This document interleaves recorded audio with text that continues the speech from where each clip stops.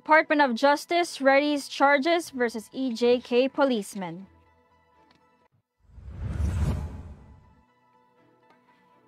Inoculation of minors at hospitals questioned. Galvez admits vax rollout has logistical issue.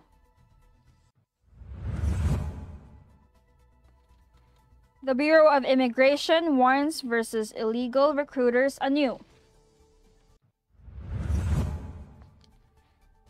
Over 200 complete Navotas rehab program. Department of Health urges cooperation on community jabs. Supreme Court's clinical legal education gets funding. The trimming of list of candidates ongoing.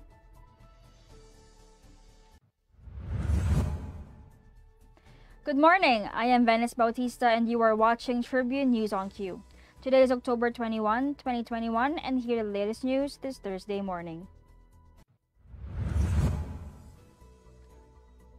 The Department of Justice has begun case building against erring policemen involved in the government's anti-drug war after it had found damning information that some law enforcers used self-defense to justify killing suspects. In a 21-page document published Wednesday, the DOJ said forensic evidence in several cases of drug war killings investigated by the Philippine National Police Internal Affairs Service had shown that slain suspects did not fire guns, contrary to claims by the anti-narcotics operatives. This was the explanation of the IAS in the circumstances that led to the killing of 17-year-old Nave Perry Alcantara in Tuguegarao in August 2018. The suspect sustained 3 gunshot wounds, showing force appeared to have been used by the police. The paraffin test also showed that both hands of the suspect were negative for gunpowder nitrates. One of the cops on site only received a 60-day suspension, while administrative charges were dropped against his fellow operatives. Other cops were merely demoted or suspended for a couple of months, and when Justice Secretary Menardo Guevara spoke in the United Nations rights body recently, he said the PNP failed to follow protocols in many drug operations. The majority of the deaths occurred during buy-bust operations. Killings were also recorded in the implementation of search warrants or arrest warrants, and some victims were shot at checkpoints. Case records of these operations have already been forwarded to the National Bureau of Investigation for case buildup. Vaccinating minors against COVID-19 inside hospitals only exposes them more to the highly contagious disease, former health chief and Iloilo representative Janet Garin said on Wednesday. The former secretary of the Department of Health questioned why the government opted to roll out the vaccines to minors aged 12 to 17 with underlying medical conditions inside hospitals, which are confined spaces rather than in existing vaccination centers. The hospitals, as we have known, is one of the main petri dishes of the COVID-19 transmission, which means that is where the disease is being transmitted. That's where sick people go for consultation, even those who have yet to know they are infected with COVID-19, Garin said in a television interview. The lawmaker doctor underscored that flow of air is very crucial in places where anti-COVID-19 jabs are being administered. This will overload the already overloaded hospitals, and she believes that they are only the country that vaccinating our teens in hospitals. Garin also questioned why vaccination of teenagers has to be limited in the National Capital Region, which is no longer the epicenter of COVID-19 in the country. She urged the government to distribute vaccines that are sitting idle in Visayas and Mindanao regions where access to vaccines remain a problem. While supply of COVID-19 vaccines is no longer a problem for the Philippines, the logistical problem in terms of distributing the vaccine to various regions is now hampering the vaccination rollout, vaccine czar Carlito Galvez Jr. said. He said over the months of March and September, the country experienced problems with supply of COVID-19 vaccines while dealing with a surge in the number of cases. However, that is not the case now as the government finds solutions to the new problem, how to deploy and administer the 39 million vaccines in its stockpile to different vaccination sites throughout the country in a shorter period of time. Galvez said they are addressing the logistical challenge at the regional, provincial, and municipal deployment and administration. According to the vaccine SHAR, the deployment period of these vaccines from the national warehouse to different vaccination sites across the country usually takes 7 to 9 days. So far, the country has received a total of 91.5 million doses of COVID-19 vaccines, including the 32 million which were delivered for the month of October alone. Galvez also said that part of the delivered vaccines are donations from the World Health Organization co-led COVAX, which makes up 24 million doses of the total delivered vaccines. He expressed confidence that the country will be able to vaccinate 50 million fully vaccinated individuals before the end of the year. Tribune News on Q will be back after these short reminders. Botomoto Halalan 2022, the Daily Tribune special coverage.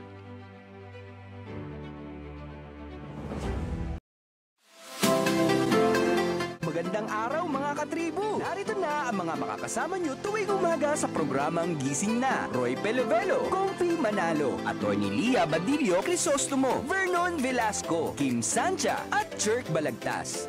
Abangan ang programang Gising Na mula alas 8 hanggang alas 9 ng umaga sa Facebook page ng Daily Tribune. Ilabas ng mainit na kape at samahan kami sa inyong pag-almusal, mga katribo. Sama-sama natin alamin ang mga natatagong istorya sa mga latest na kaganapan sa loob at labas ng bansa. Simulan natin ang bawat umaga with good vibes sa mga informative and recreational segments ng aming programa. Maaari niyo rin ibahagi sa amin ang inyong opinion via Daily Tribune Facebook page at TribuneNow sa YouTube. Makichika na rin sa latest showbiz happenings, mga katribo. Kaya naman, magkita-kita po tayo mula Lunes hanggang Biyernes, alas 8 hanggang alas 9 ng umaga at magsama-sama po tayo sa Gising Na! Botomoto Halalan 2022, the Daily Tribune special coverage.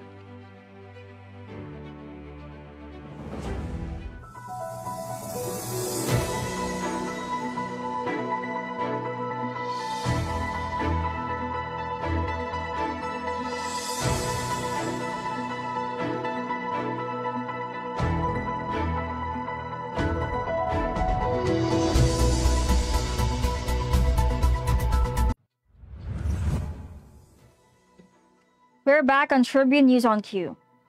The Bureau of Immigration has once again reminded the public, especially those who are aspiring to get jobs abroad, to be wary of illegal recruiters providing dubious and fake documents. The recent warning came following the statement of BI Commissioner Jaime Morente that 2 passengers disguising as tourists were intercepted at the Ninoy Aquino International Airport, Terminal 3, earlier this month. Morente disclosed that the passengers, whose names were withheld for their protection, attempted to board an Emirates Airlines flight to Dubai last October 7, 2021. In the incident report by the BI Travel Control and Enforcement Unit officers, it disclosed that both passengers were first-time travelers holding fake company identification cards and certificates of employment under a certain apparel company. Morente said that the 2 intercepted passengers initially told the BI secondary inspectors that they were sent by an apparel company to attend training as sales representatives in the United Arab Emirates. However, the BI officers found inconsistencies in their statements, and later, both passengers eventually admitted that their real employment contracts are to work as household service workers for a manager who is working in said apparel company. Morente also noted that their travel documents were only handed to them by the recruiter at the airport prior to their flight. The BI chief reminded aspiring overseas Filipino workers to check first with the Philippine Overseas Employment Administration to ensure that they will not fall victims to human trafficking. Morente warned recruiters who falsify documents to deceive BI personnel are committing full violation of the law that is punishable under the Anti-Trafficking in Persons Act. The 2 victims were immediately turned over to the Interagency Council Against Trafficking for assistance and further investigation.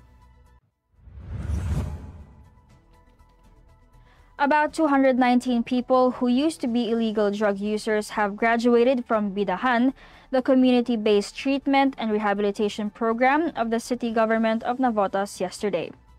Of this number, 13 are children in conflict with the law, and the former PWUD, or people who use drugs, underwent 6 months of online and limited face-to-face counseling conducted by the Navotas Anti-Drug Abuse Council in partnership with Narcotics Anonymous. Meanwhile, 41 previous Bidahan graduates completed 6 months aftercare program, and 10 finished 18 months of follow-up counseling sessions. Mayor Toby Tiangco said that they are glad that his Navoteños decided to change their ways and are also happy for their families and loved ones. He told their graduates to feel free to reach out to them or their counselors anytime. Changing for the better is difficult, but the LGU is here to support them as they strive to overcome their challenges. Representative John Ray Tiangco, on the other hand, reminded the graduates to think thoroughly whatever they decide to do. He said that graduating from Bidahan doesn't mean the end of their problems, that every day would be a struggle and they need to think carefully what to do next as they continue their journey towards becoming responsible and productive citizens. The Department of Health in Central Luzon is urging parents and guardians to have their children immunized against certain diseases as part of the agency's thrust of community-based immunization. DOH Officer in Charge, Regional Director Corazon Flores, said that the agency aims to protect every child from various diseases amid the coronavirus disease 2019 pandemic. She added that the Health Department plans to conduct community-based immunization since face-to-face is not yet allowed, and the routine immunization and catch-up vaccination will be conducted until December this year. Under the community-based immunization, all grade 1 or children under 67 years old and grade 7 or 12 to 13 years old will be vaccinated against measles, rubella, tetanus, and diphtheria. In addition, grade 4 or children aged 9 to 14 years old from the provinces of Nueva Ecija, Pampanga, and Zambales will also be given human papillomavirus vaccines. Meanwhile, all children aged 23 months and below who missed their primary scheduled immunization shall be included in the catch-up vaccination for routine immunization to protect them from diseases like from measles, mumps, polio, and hepatitis B. Tribune News on Q will be back. Stay with us. Botomoto Halalan 2022, the Daily Tribune special coverage.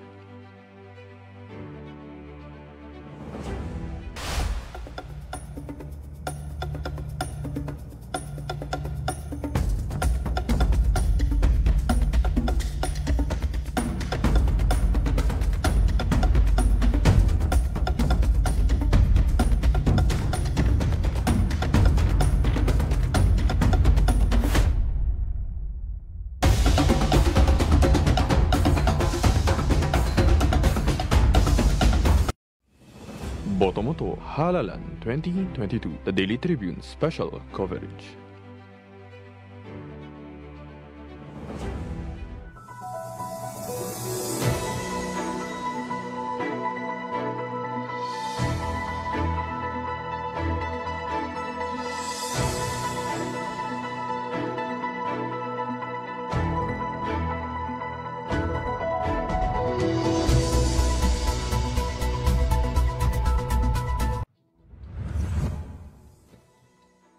You are still watching Tribune News on Q.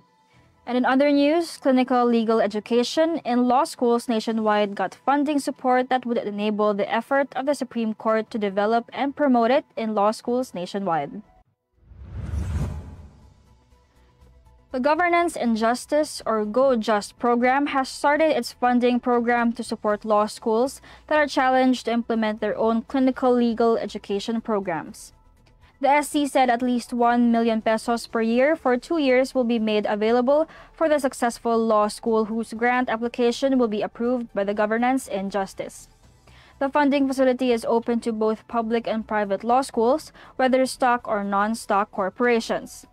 Non-governmental organizations that can manage the funds for the law schools are also eligible to apply. Those interested were given until last Tuesday, October 19, to send their expression of interest, and they have until October 20 to submit their proposal development training using the template of the United Nations Office for Project Services. The deadline for submission of proposals is on November 3. In 2019, the SC and Bank adopted and promulgated AM number 190324 SC Rule 138A Law Student Practice, or the Revised Law Student Practice Rule. The revised rule is an amendment to the existing provisions of Rule 138A of the Rules of Court. The guidelines were issued pursuant to the revised rule, which allows externship in courts as a means of complying with the clinical legal education programs of a law school. The spokesman and Director of Education and Information of the Commission on Elections, Attorney James Jimenez, said that the trimming of the list of candidacy has already commenced. In an interview over our morning show Gising Na, he said that they will release a tentative list by October 29. However, the final list can be expected by December. Nagsimula na yung proseso ng pagtitrim ng ating listahan.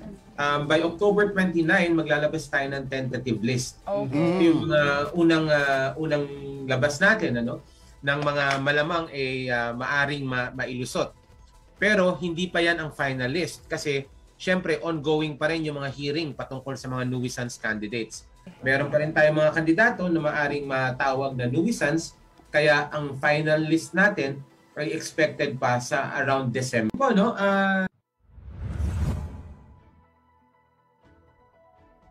Released candidates can check for any typographical or clerical errors and have them corrected. And for nuisance candidates, they can defend their candidacy, but if the COMELEC decides it, it is final. Attorney Jimenez said they have the right of recourse and can take their case to the Supreme Court, but these cases usually do not prosper. As for substitute candidates, COMELEC has only found 2 so far, but Jimenez said it is still early. The deadline for substitutions is on November 15, and they are expecting that more substitute candidates will be filed. And that wraps up the stories this morning. Before we go, we would like to thank the SM Store, Department of Tourism, Ernada Center, MG Motors, Hina Motors, Security Bank, and Overseas Community Affairs Council member Alan Lin of Republic of China for their continued support. Again, this is Venice Bautista, and you are watching Tribune News on Cue. Stay safe, stay healthy, and stay at home. Good morning. Botomoto Halalan 2022, the Daily Tribune special coverage.